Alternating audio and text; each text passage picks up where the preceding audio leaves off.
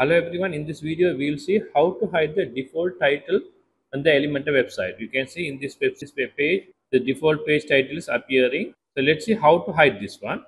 For that, click edit with Elementor and you have to go to the settings. So earlier versions, the settings appeared in the left bottom side here, but nowadays it's appear on the top. So you can see the top, that is page settings. Once you click, so go down. So there are two ways you can hide the titles.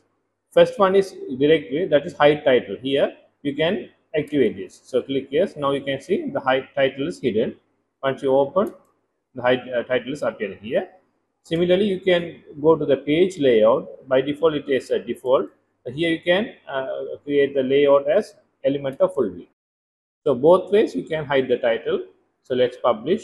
So let's open the page in a new tab and see.